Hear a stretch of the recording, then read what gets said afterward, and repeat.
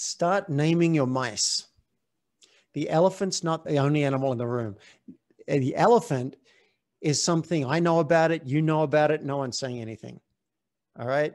This person just came into the meeting with blood over their face and no one's saying anything. Yeah, that's an elephant. A mouse, maybe I see it and you don't see it.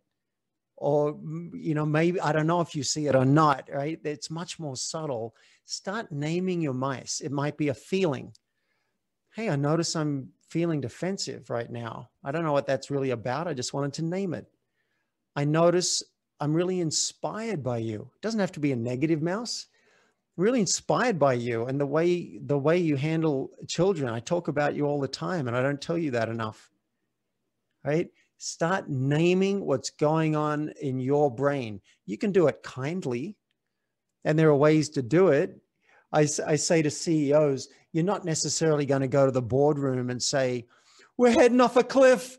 I don't know what to do. The company's going under. We're losing it.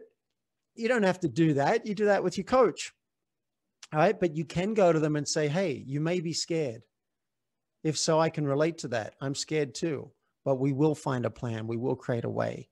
So there are ways to start naming your mice. Do it with your kids.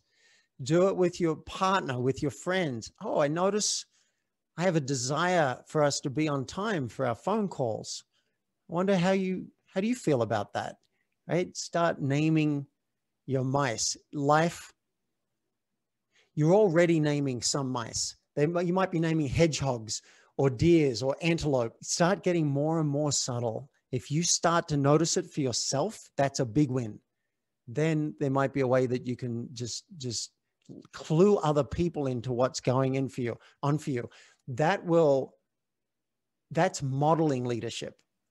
That's showing people how to do it. And you'll be giving everyone else in your life permission to do the same, to start naming, oh, I wasn't going to say this, but, since you've been showing me how to do it, I want to say, oh, I have a desire. Would it be possible to do this? Or I want to ask for this.